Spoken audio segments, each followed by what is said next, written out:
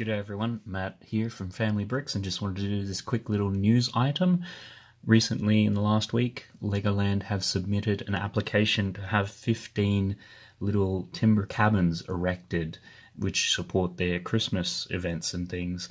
They want to do this on a more permanent basis. What they've been doing at the moment is each year they erect them, the temporary structures and boardwalks, and then after the Christmas event they then take them away. I can imagine that's going to be fairly expensive and just a pain to keep on doing it, so they want to make them permanent.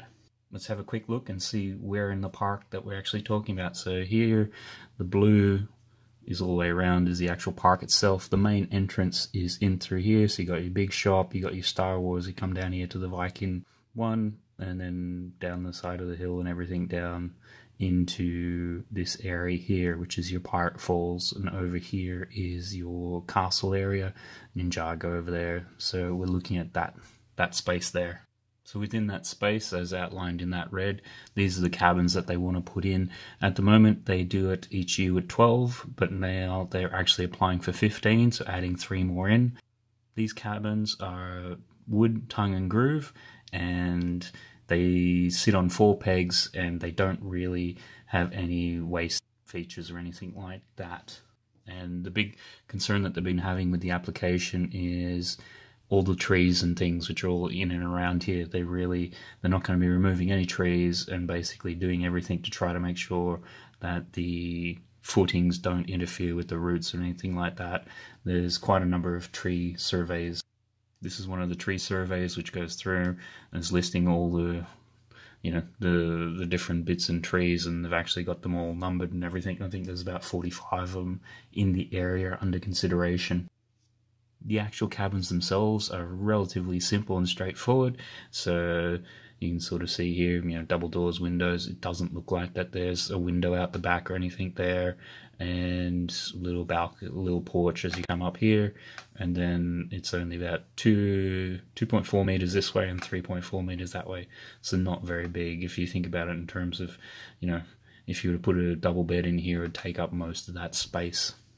The application does go through and really labour on the point that these are not destination attractions in themselves, so they are only meant to be there for the Christmas time and used for that.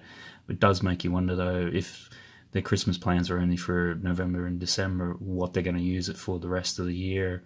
Maybe they start doing more seasonal events and things and using this area for that. Whether, Easter time you're doing something with Easter hunts and things like that. When we were at Disney World in Florida, 1 October, they make a really big deal of Halloween, so maybe they'll start thinking about doing other events and things like that. This is a full planning application, so there's a fair number of documents here. They do make a point in the actual application of saying more or less that they could achieve the same thing under permitted development, which basically within certain, don't really need to apply for it, but with this it just gives them certainty into the future. It's great to see them continually updating the park and adding elements to it, and be interesting to see how this goes. Do you have any thoughts and comments on this? Sound off in the comments below. Otherwise, we have other videos on the Legoland park and things to do and see and how to save money, so check them out, and they're probably on screen now. Until next time, when we talk about all things Lego.